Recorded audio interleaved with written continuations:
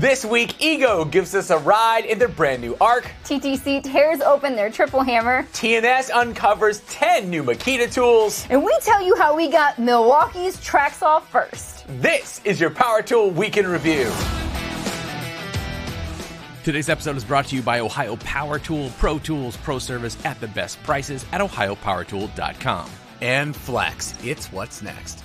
Welcome back, Power Tool fans. I'm Ram. And I'm Sarah, and it was a really crazy week this week. Yeah, if you guys missed it, yesterday we gave the world the exclusive first look at the highly anticipated Milwaukee M18 Track Saw. We did, but today we're going to get started over at the Torque Test channel, where the trio of torque testers thought they felt something wrong with their triple hammer, so naturally they cut it open. This is the extremely popular Metabo HPT triple hammer impact in both 18 and 36 volt clothing. In a previous video, the team noted some odd behavior and assumed it had to be with the unique 3-hammer design. But instead of just assuming, they decided to cut one open and used a high-speed camera to watch the hammers in action, and sure enough, they found some odd behavior, including the occasional skip. As interesting as the video already is, they quickly followed it up with a pinned comment and updated description, as they believe the odd behavior may actually be a feature? They literally have Metabo HPT engineers working on an answer for them, and they've suggested that they may take the video down if they later deem it to be misleading. It's a really fascinating thing to go watch, so be sure you head over and do so before it's gone. A while back, Milwaukee invited a few of us out to Wisconsin for the unveiling of their new line of 18 and 36 volt wet dry vacs, and we were excited to run into Clint from Tool Review Zone, who even took the time to shoot some fun footage with us. Unfortunately for Clint, all 4 of his SD cards were stolen on the way back, and I can tell you, as a video guy, that's really painful. But fortunately for Clint, Milwaukee just sent him a vac of his own and the entire air tip lineup for him to put to work, and this time, we all get to enjoy the footage. If you're trying to decide if the M18 vacs are worth it, Clint does a fantastic job of covering every single inch of the new tool, including every feature and function. He also got the new soft accessory bag that straps onto those 4 hooks on top of each new vac. And of course, he puts the vac to work and details the steps for emptying it out and cleaning the filter.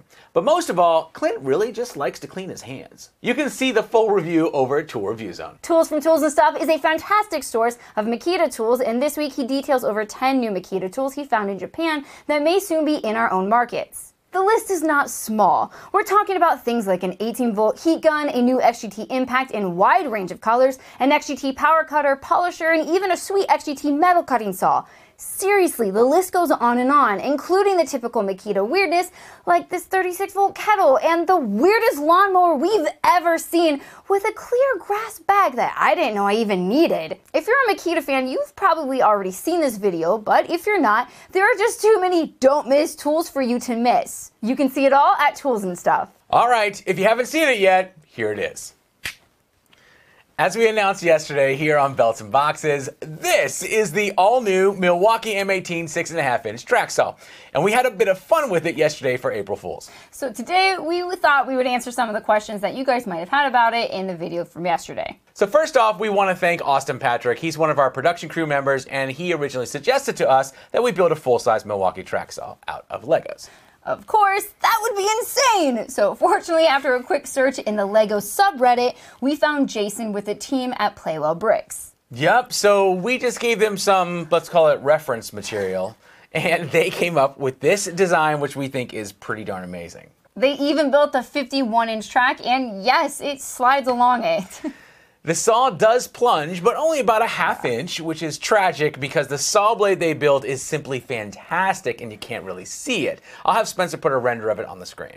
So we can't get the blade out, but we can make it spin thanks to the detachable arm that they built into the back of the motor. Oh, and yes, it is all glued together, but if you want, you can build your own. We put the instructions on our website, and Jason even provided a shopping list of the bricks so you can order what you need from Bricklink. The final brick count is 3,423 pieces, and he said that you can expect to spend about $550 or so for all of the Lego that you'll need. And yes, we did spend over $3,000 on this one.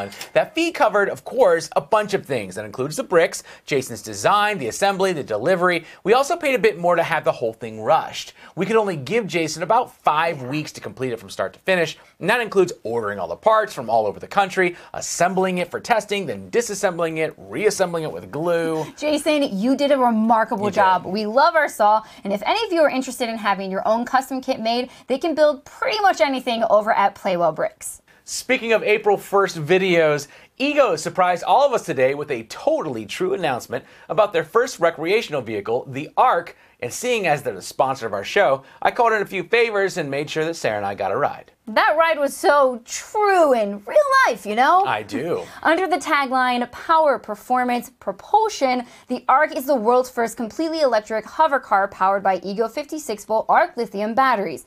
And clearly those batteries are being put to good use.